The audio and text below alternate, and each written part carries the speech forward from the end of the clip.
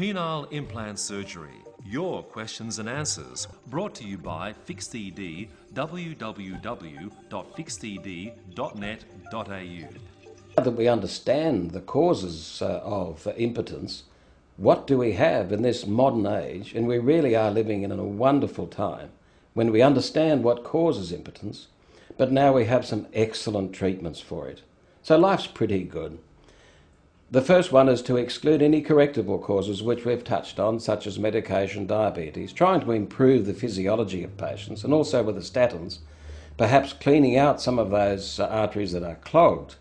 But moving on from that, the first line therapy, of course, is medication. And we've all heard about the love pills, the Viagra, Cialis, Levitra. All of those work quite well if the arterial supply to the penis isn't completely blocked. But eventually, of course, the initial causes of impotence will progress in spite of what we do.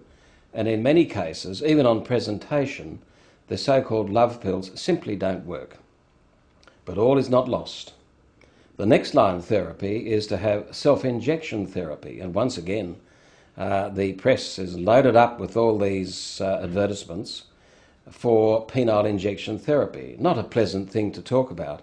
But the great advantage over the injectable therapies is that it's an extremely small needle, it's a small dose of treatment, and it works instantly, and in many cases works far better than the medication. But of course, eventually, the injectable therapies won't work, or some complications from the injectable therapies, such as laying down of fibrous tissue in the penis, then that means that we have to move on to the next line of therapy. So what we're really here to talk about today is what is probably one of the best forms of treatment, and that is inserting a penile implant such that erections can be had spontaneously and at any time and for any duration that the partners wish.